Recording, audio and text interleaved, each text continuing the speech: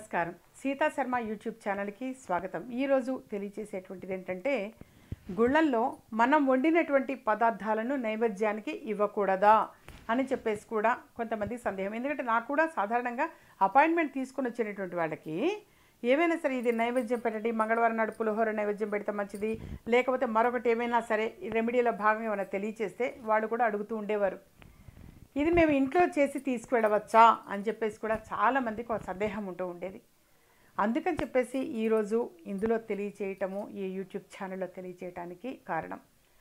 అయితే ఎప్పుడూ కూడా నైవేద్యం పెట్టేటువంటి వస్తువు అనేది ఏదైనా సరే శుచి శుభ్రంగా చేయటము ఏంటంటే బ్రాహ్మలు మడిగట్టుకొని శుచిగా చేయటము అనేది జరుగుతుంది.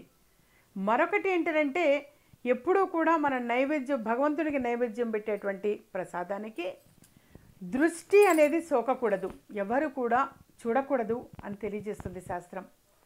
అందుకని చెప్పేసి నైవేద్యం పెట్టే వస్తువు కూడా పైన ఏదైనా సరే మనం ఒక విస్తరాకు కానీ ఒక ప్లేట్ కానీ బోర్లించే తీసుకొని వెళ్ళి భగవంతుడి దగ్గర నైవేద్యం పెడతాం. అందుకని చెప్పేసి మన ఇళ్లల్లో కూడా సాధారణంగా ఏంటంటే ఒక విస్తరాకులో అన్ని ప్రసాదము అనేది అంతా కూడా అంటే మహానైవేద్యం విషయం కావచ్చు, ప్రసాదాలు కావచ్చు, ఏదైనా పెట్టినప్పుడు కూడా పైన ఏదైనా ఒక మూత పెట్టే తీసుకుని పెడతాం.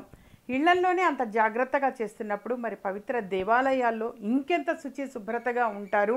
అలాగే ఏంటంటే ఎవరి దృష్టి కూడా సోకకుండా ఉండటం కోసం అని చెప్పేసి సాధారణంగా ఏంటంటే నైవేద్యాలు పెట్టేప్పుడు ఒక కట్టన్ అనేది కూడా వేస్తారు, మీరు గమనించే ఉంటారు. ఎవ్వరు కూడా చూడకూడదన్నమాట భగవంతుడికి నైవేద్యం పెట్టేటువంటిది, అంటే ఎవరి దృష్టి కూడా సోకకూడదు అన్న సెన్స్ తోటి మాత్రమే. అందుకని చెప్పేసి ఎప్పుడు కూడా మనం తీసుకెళ్లేటువంటి పదార్థాలను పెట్టకపోవడానికి కారణం అందరూ కూడా చూస్తారు కదా, దృష్టి సోకకూడదు అని చెప్పేసి తప్పించి వేరే ఇతరత్ర ఏది కూడా కాదు. ఇలాంటి మరిన్ని ఇంట్రెస్టింగ్ వీడియోస్ చూడాలనుకుంటే మా ఛానల్ని సబ్స్క్రైబ్ చేసుకోండి. పక్కన కనిపిస్తున్న ఈ గంట సింబల్ని ప్రెస్ చేయండి.